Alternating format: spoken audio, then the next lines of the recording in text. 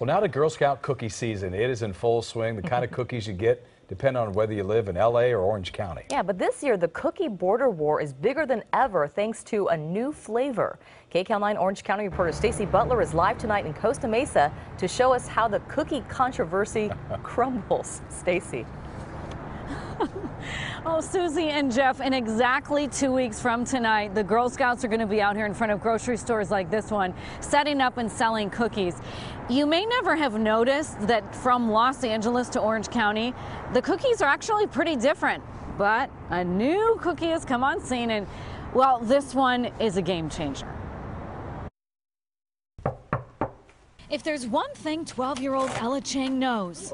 Hi, I'm a Girl Scout. It's Girl Scout cookies. Tonight, she's going door to door.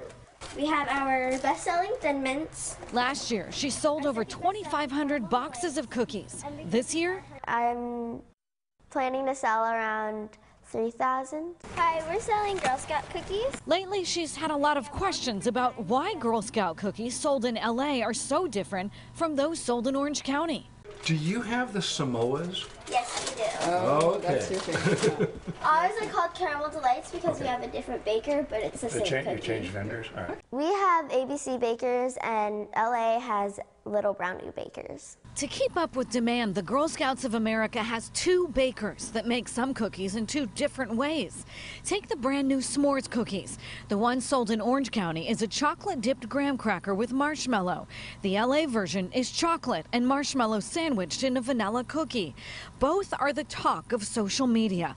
People writing, "The stuff is like crack, so addictive," and "wish we were getting both." The difference between them is very drastic. As for the Samoas and the Caramel Delights, They taste the same.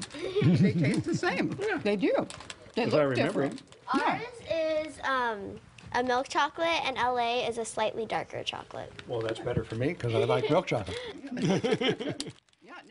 and so now you know. Now, I was told that in Orange County last year, they sold almost 2.5 million boxes of Girl Scout cookies. No surprise, so far this year, the biggest seller is the new s'mores. I was also told today that in LA County, that s'mores has already sold out. That's the very latest from Costa Mesa. Back to you guys.